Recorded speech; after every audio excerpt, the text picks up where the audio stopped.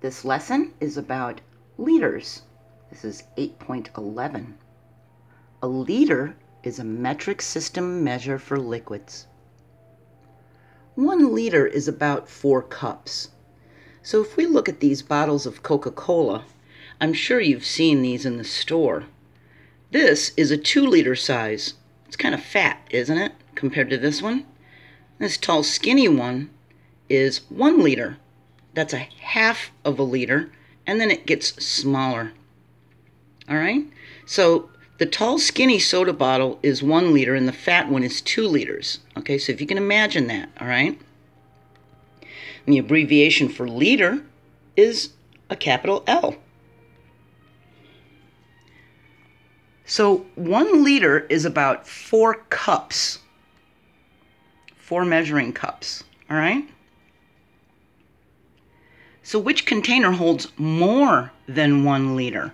So remember, 1 liter is about 4 cups. So which of these would hold more than a liter, more than 4 cups? Would a baby bottle? No, baby bottles don't hold that much. Babies don't drink that much, do they? How about a coffee cup? Well, a coffee cup is just a cup, isn't it? And a liter is about 4 cups, so it wouldn't be a coffee cup. How about a kitchen sink? Do you think a kitchen sink could hold more than a liter? Could it hold more than about 4 cups? Oh yeah, kitchen sinks can be pretty big, can't they? And they can hold more than a liter. How about a teaspoon? Oh, a teaspoon doesn't carry very much liquid, does it? That's pretty small.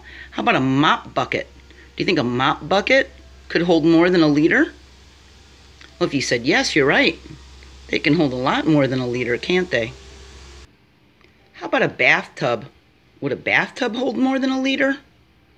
Well, bathtubs can hold a lot of water, can't they? So if you said bathtub, you're right. So these would be the things that would hold more than a liter, the circled ones, okay? The rest are too small, aren't they? So, knowing that a liter is about 4 cups, about how many liters do you think these objects hold? Do you think a garden watering can would hold about 5 liters or about 50 liters? Now think of the soda pop bottles too. That big fat one is 2 liters. So do you think a garden watering can could hold about 5 liters or 50 liters? Well, if you said 5 liters, you're right. I think if it held 50 liters, we wouldn't be able to pick it up. It would be carrying so much water. How about a soup pot? Do you think a soup pot, you can see it sitting on the stove there, do you think that's it holds about 8 liters of soup or about 80 liters of soup? So remember, a liter is about 4 cups, and this big soda pop is 2 liters. So do you think a soup pot can hold 8 liters or about 80 liters? So if you said 8 liters, you're right. I don't think the stove would be big enough to hold a pot that could hold 80 liters, at least not a regular home stove. How about this bathtub? Do you think this bathtub holds 4 liters or 400 liters? So remember, 2 liters is the big soda pop bottle. Could you pour 2 soda pop bottles in here and fill the bathtub? No, because 2 plus 2 is 4. That wouldn't fill a bathtub. No, it would be about 400 liters. Okay, that's a lot of water, isn't it? All right, I have a critical thinking problem. So I have a picture here. So by looking at this picture, can we tell if this barrel can hold 15 liters or 150 liters of rainwater? So we have a rain barrel here, and we need to figure out if it holds 15 liters of rainwater, or 150 liters of rainwater. See, it's got the little spigot and tap here at the bottom so that you can turn it on and get the water out. And then the water would just come down from the gravity. It would push it down out of this spigot. See that? So just by what we see in this picture, we need to tell if it can hold 15 liters or 150 liters. So this is what we need to figure out, okay? So we think we can use the other objects in the picture to help us. There's a garden hose right here.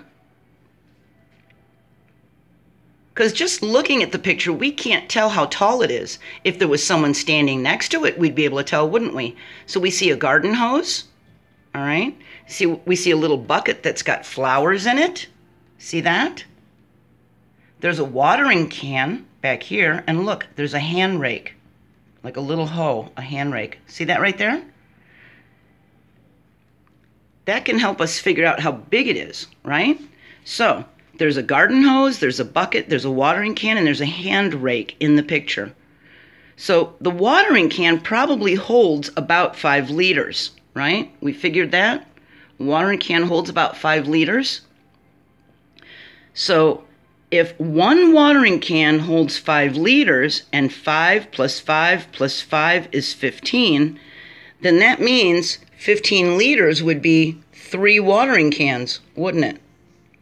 So by looking at this picture of the barrel, here's the watering can back here. See it behind the bucket right here? Here's the watering can. Does it look like if this watering can was filled 3 times that it would fill this entire barrel? Would that be enough water? 3 watering cans of this size, would that fill this entire barrel? No. Those watering cans aren't enough, are they?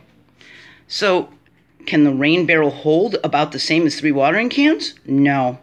It looks like the barrel can hold a lot more than 3 watering cans full, doesn't it? And if each watering can is 5 liters, well, that's only 15 liters. And the question said, does the barrel hold 15 liters or 150 liters of rainwater? Well, if this isn't enough, it must hold the 150 liters, because that was our only other choice, wasn't it? So the answer would be, it holds about 150 liters of rainwater. So it would be this one, wouldn't it? So that's our answer. It must hold 150 liters. So by using the other items that were in the picture, we were able to figure out the size of this rain barrel, weren't we? You buy a lot of things online and you look at things on a computer and you don't know how big they are. But if you saw somebody's hand or if a person was standing there like a man or a woman, that would have helped you know, wouldn't it? All right? So we're going to continue talking about measurement and we're going to talk about temperatures next. Okay? I hope I'll see you there and I hope you have a great day. Bye.